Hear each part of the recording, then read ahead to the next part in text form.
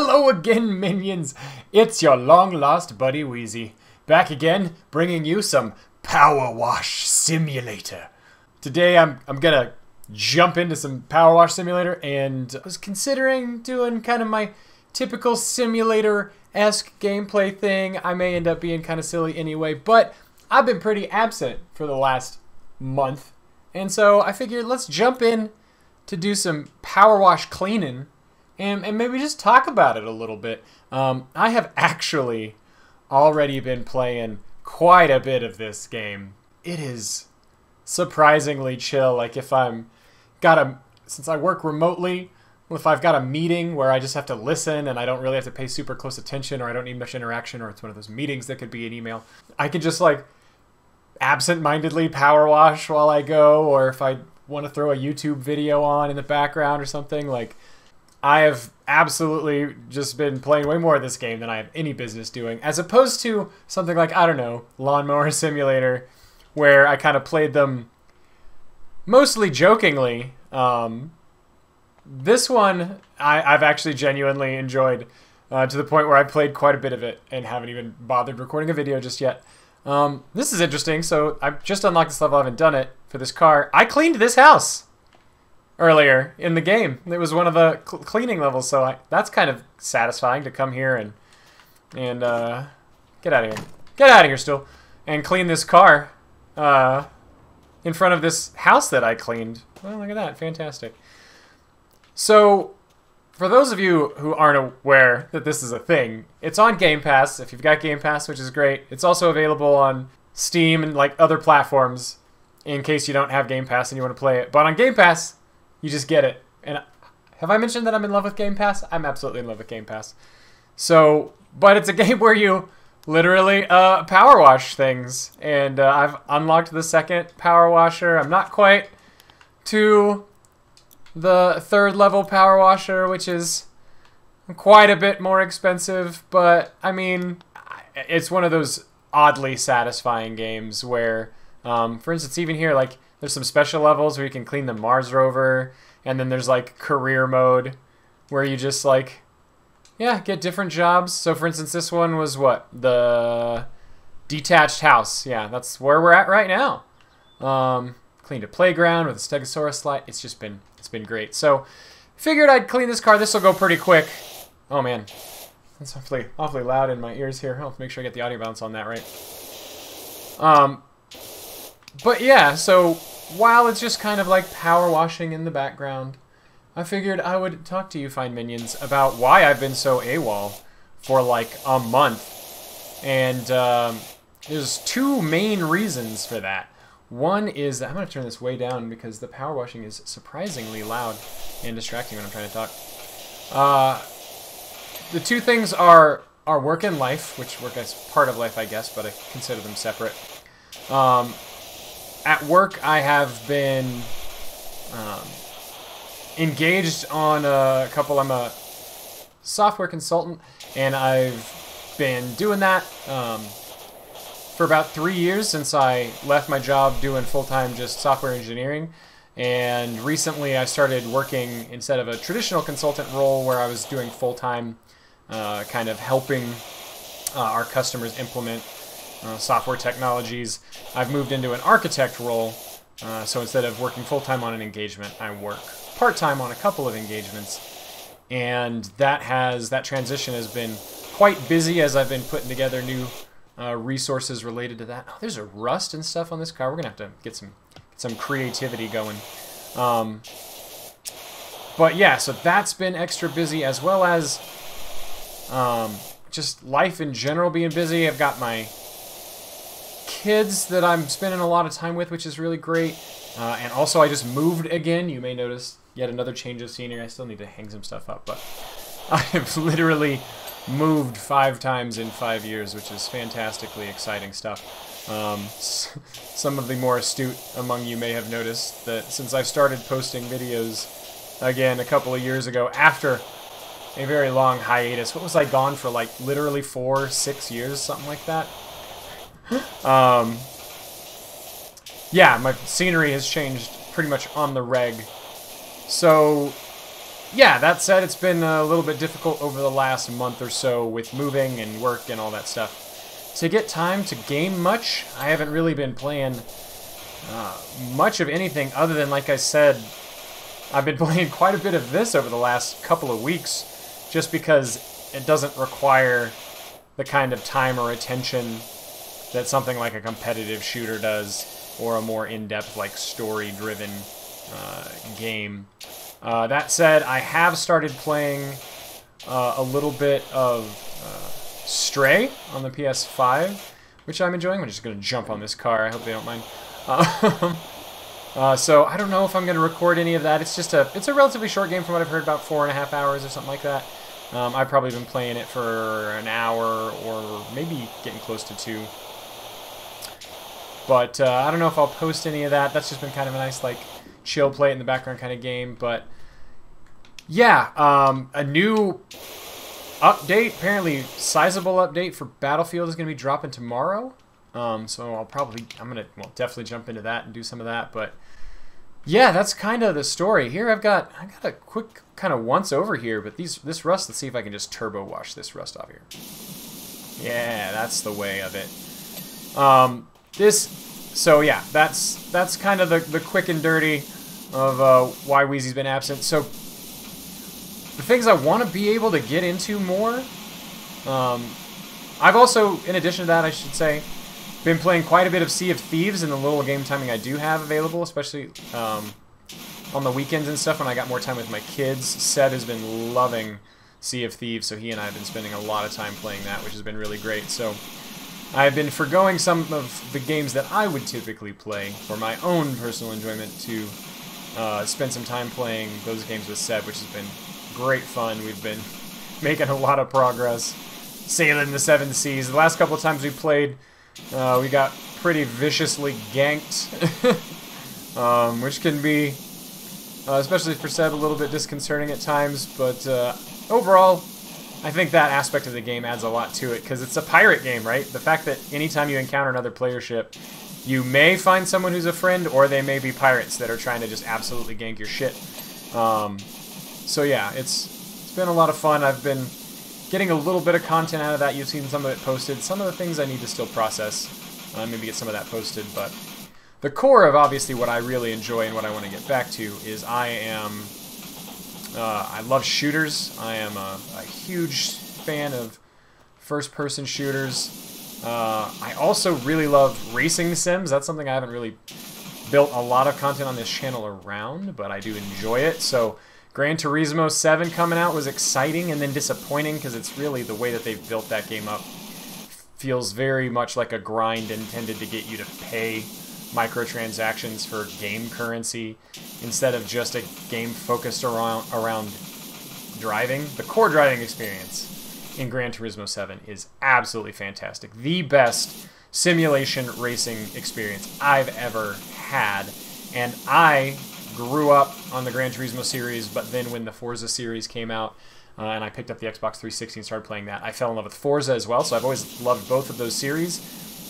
But it did feel like Forza was a bit of an evolution and a bit of a cleaner and more enjoyable kind of alternative to the more kind of Japanese Gran Turismo. And I say Japanese because I think it fits very much more with the culture of work as opposed to the more American Forza series, which feels a lot more like play. And I do love simulation racing, but I also don't want it to feel like a job. And that is my biggest complaint, more so than any other Gran Turismo game I've played in the series, which I've played them all, is that Gran Turismo 7, once you get past the initial like menus, which feel like the menu system feels like the introductory tutorial to the game, but then once you complete that, which goes relatively quickly, there's really not much else motivating to do other than tedious stuff like time trials and you know, mastering you know, license tests, mastering individual courses by doing sector-based time trials. And it's just, I mean, it just really quickly ran out of things that felt fun to do, and it felt like I was working. It felt like I had to start working at that game. to try and earn, like, and then it was just barely doling out money. Because one of the other things I really love about racing games like that, simulation racers, is collecting cars, right? Having a bunch of different cars to go and drive in a bunch of different races.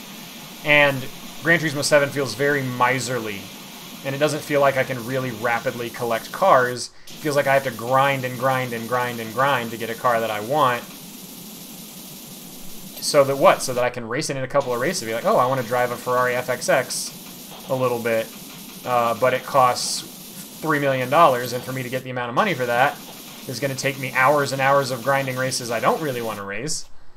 And then I have to get like a special invitation to get the opportunity to buy the car.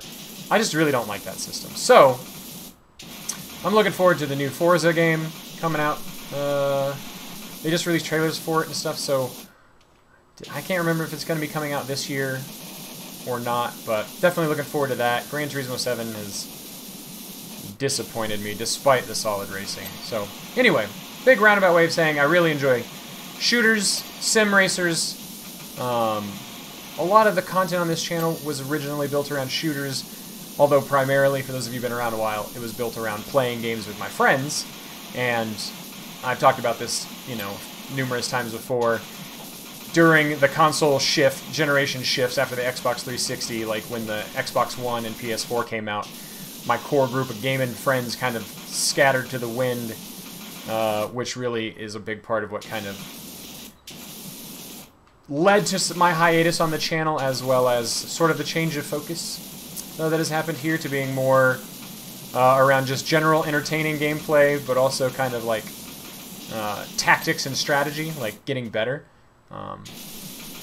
So yeah, that's kind of, again, all of that is to say that with Modern Warfare 2 coming, I was really hoping to get this resurgence in good shooter-based content, like the Wheezy's War College series that I rebooted and was making some progress on with Modern Warfare 2019. I was really hoping that with like Vanguard and even Cold War the year before, and especially Battlefield 2042, that there was going to be really solid shooter games that I could create a lot of content around, but they've all just turned out to be big disappointments that I don't really even want to play, much less spend a lot of time creating general shooter content for. So I am absolutely looking forward to Modern Warfare 2. I have very high hopes for it, just because it's very much looking to be an evolution of Modern Warfare 2019, which I still contend is by far the best Call of Duty in the series, hands down. So I'm looking forward to more of that, and not only will I be creating a lot of content about Modern Warfare 2 in general, but also using that to create content for, you know, Wheezy's War College, just general shooter content. But yeah, we making good progress on this. This one's got a lot more detail to it. You know, I guess the difficulty, if you will, is ramping up as we get further into this game, so it's a little bit more about the detail work instead of just this bigger wash in here. So let's see, what do we got? This tire needs a little bit more. Let's get in there, get some of that detail. Oh, got that. Get the inside, there we go. Strap, mudguard, headlight. Okay, so missing some on this headlight. Let's get in, get some of this last little detail work. Jumping on your car again. Don't mind me.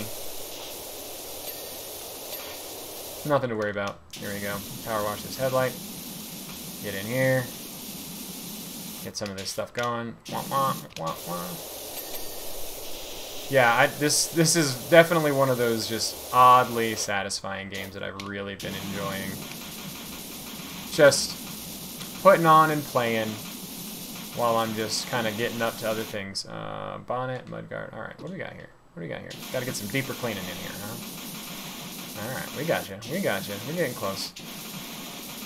Sometimes it's really good. This game has some slop in it, basically, where it doesn't make you clean up every single speck of dirt. Once you hit like a certain threshold percentage, essentially, it cleans up the rest of it for you. When you get that ding like that, then all of that other little dirt automatically goes away, which is great, very satisfying, because it would be really tedious to have to dig out all of those little specks of dirt. That said, sometimes that does kick in pretty fast, and there are times when I'm like cleaning like a large deck, or you know, something like a big wall, and I'm like painting lines and going very methodically to it, and I get down to the last 3 or 4 lines, and it's like, that's enough, and it just clears the rest of it. It's just kind of like, alright, bro, but okay. Alright, come on, what do we got here? Let's get a little bit there, a little bit there, a little bit there, a little bit there. There we go. And also when you get down to the last couple of things, it will make you a list, I think, of the last 3 items when you get down to it. Alright, this mudguard needs a little bit more. What is it, under here? Yeah, that's it. Come on now. Come on now. There's also, if you want, you know, there's like a list of here, things that you can highlight. If you want them to fast track you to find what you're doing. So there's a lot of stuff in this game that does a good job of avoiding being pointlessly tedious. Mudguard? Mudguard, you're gonna be a little bit difficult here, Mudguard. Come on. Where's the dirt? Where's the dirt I need? Almost there. We're almost there. Come on. Still up there? Come on.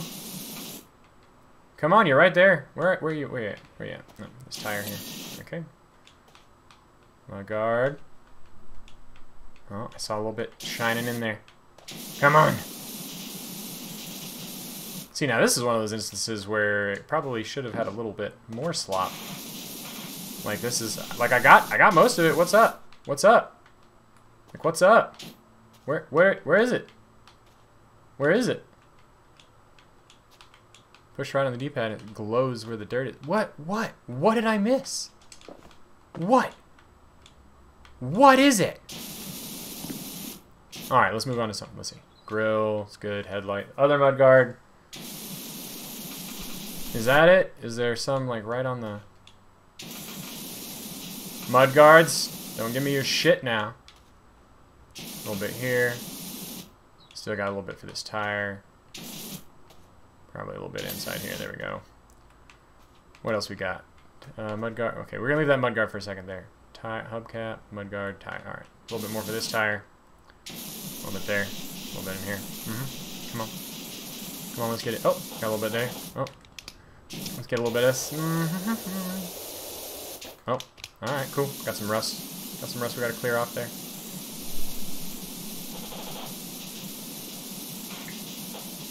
Gotta clear off this shelf, yeah? Come on now. Come on now. A little bit on the side here. Bumper. Another mudguard. Are these connected? No, these are separate mudguards, right? Mudguard. Oh, are they all connected? Oh, is that what it is? Is this all gonna clear at once when I get it? Alright, come on, get that tire.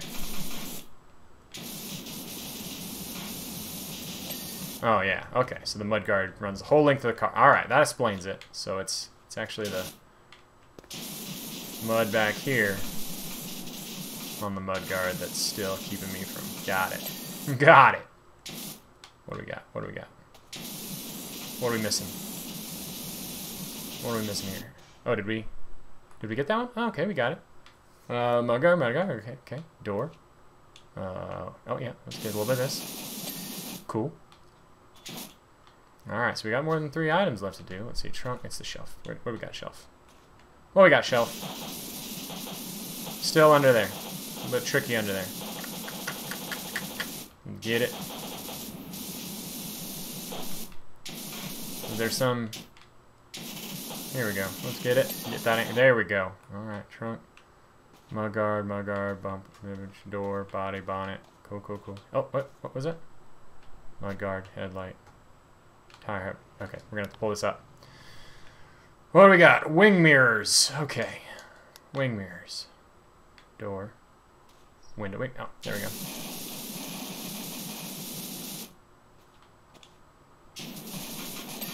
Got it. Get them cleaned up. So I was kind of hoping that this car here would be a pretty quick one, but it's turned out it's been reasonably involved. So there you go. All right, what do we got? What do we got? What do we got? Dirt. What do we got? What do we got? What do we got? Dirt, dirt, dirt. All right, we got to pull this back up again. We still got one more wing mirror. So we push that. We can highlight it, and it'll glow. This one. All right. Here we go. All right, now we're down to the last one. Door handles. Okay. Times 3.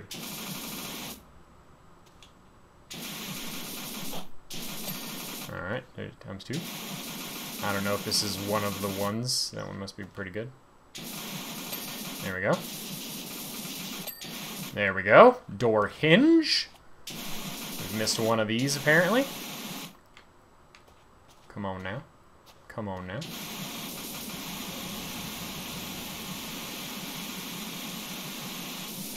Oh, hinge up there, huh? Hinge up there, huh? There hinge up here on this side? That's what I missed. Yeah, yeah? No? Yeah, no, no, not yet.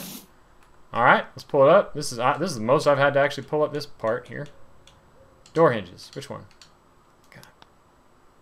There, you. Hi. Okay. And the horn. Which is this. Which one? Which one is it?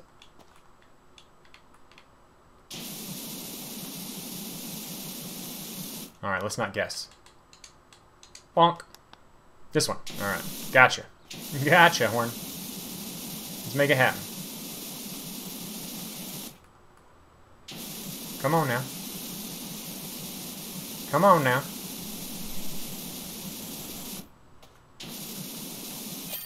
Booyah! So satisfying.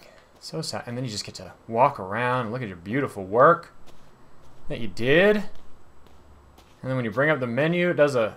Honestly, they could have done better with this time-lapse. But it's still pretty cool how they do that. They're like, there's me, my orange jumpsuit, going around just cleaning up this bad boy. And that's just satisfying. That is just satisfying. So, this ended up being just a straight-up update. I was thinking about incorporating my character. Ooh, a fire station. Incorporating my man of the people character for Power Wash Simulator. But I just really been enjoying this game. So, gonna be some more shooter content for me, for sure. Also, while I'm in here, I might as well show you. I have downloaded some other Game Pass games that I feel like I'm just gonna have to touch on. It's got some cricket, got some Peppa Pig, another Paw Patrol game. So expect, in addition to some awesome shooter action from me, just some random fun as well. I do just like jumping into Game Pass. I am absolutely blown away by the value provided by Game Pass. I saw an article yesterday talking about how Sony released a statement or something like that saying that people are playing their PS5s a lot less this year than they were last year. And yes, I saw people respond. It's like, well, there was the pandemic and the lockdowns and all that stuff, which is absolutely true. But on the other side of it too, I have also been playing my PS5 a lot less. There's not a whole lot of great PS5 exclusive content to be playing. I'm excited to continue playing Stray. And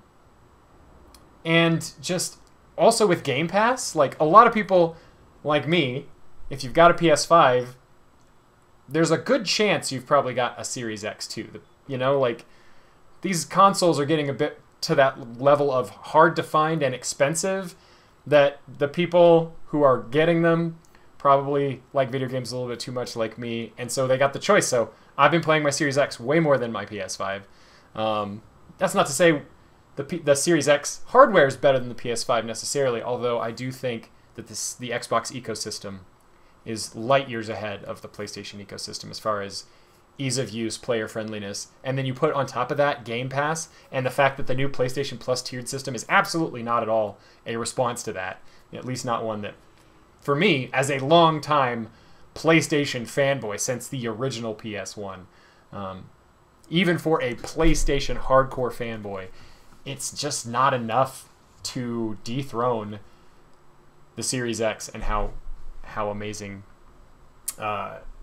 it is and the Xbox ecosystem is and the way that it interoperates with my Series S and all that stuff. Anyway, that's enough shop talk for now. This is probably a good place if you guys made it to the end of this. Just leave comments down below. What are you guys up to? What are you playing? What do you want to see from here?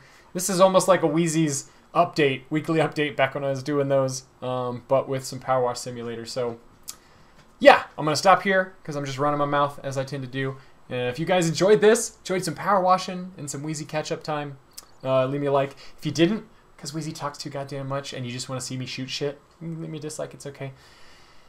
Subscribe for more stuff from me because I'm awesome and there's good stuff. If you don't like this, or if you don't like, well, you're not watching this. If you didn't like this video, you're probably not still listening to me talk. But no matter what you like, you'll probably find something here that you'll enjoy. So stick around. Just gotta say, join the minions. All right, I'll talk to you guys in the next one.